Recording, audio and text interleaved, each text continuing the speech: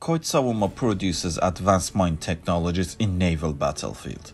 The smart bottom mine MALAMAN, whose development stages were completed in 2024 by KoçSavunma for the naval battlefield, is attracting close attention from many countries. MALAMAN, which is one of the most modern sea mines among its examples in the world, can detect enemy elements from long distances and then classify them. With the preliminary information uploaded to it, it automatically decides to explode only the targeted enemy elements. MALAMAN provides the opportunity to conduct naval mines for defensive or offensive purposes by pouring out aircraft, surface ships, and submarines. MALAMAN stands out with its features that do not reflect acoustic signals, its effective protection against deception, and its secrecy against mine search and sonars.